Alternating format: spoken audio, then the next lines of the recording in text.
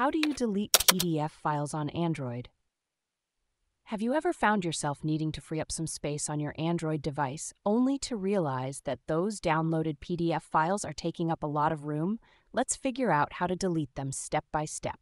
First, you need to open the Files app on your Android device. If you don't have it, you can download it from the Google Play Store. Once you're in the Files app, navigate to the Downloads section. Here, you'll see all the files you've downloaded, including your PDFs. Look for the PDF file you want to delete and tap on it. You'll see a few options, but the one you need is either Delete or More, followed by Delete. Tap on this to remove the file from your device. If you're using a Samsung device, the process is similar. Open the My Files app, go to Downloads, select the PDF file you want to delete, and tap the Delete option. After deleting the file, it might still be in the trash for a while. To empty the trash, go back to the main screen of the Files app, tap the three dots, select Trash, and then delete the items in there. Files in the trash are automatically deleted after 30 days if you don't do it manually.